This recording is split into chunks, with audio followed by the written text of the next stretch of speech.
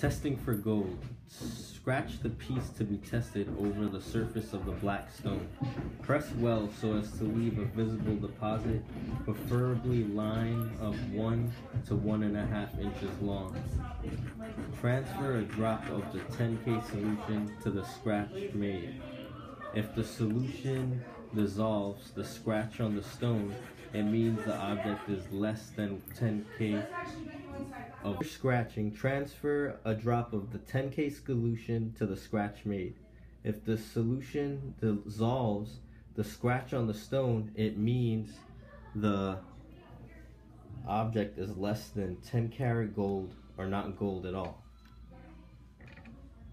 If the solution leaves the scratch intact, it means the object being tested is 10K or greater.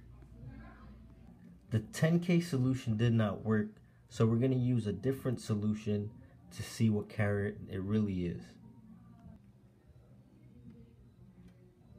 The scratching and testing is repeating with the 14K solution. If the solution dissolves the scratch on the stone, it means the object is less than 14K.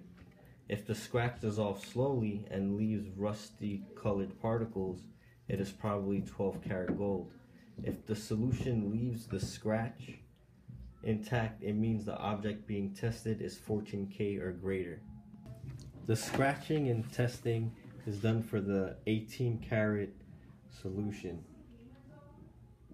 and the 22 karat solution. If any remains are left after using the 18 karat solution, then you'd use the 22 karat solution. But if nothing remains, and then this would mean the item is only 14 karat and 58% pure gold.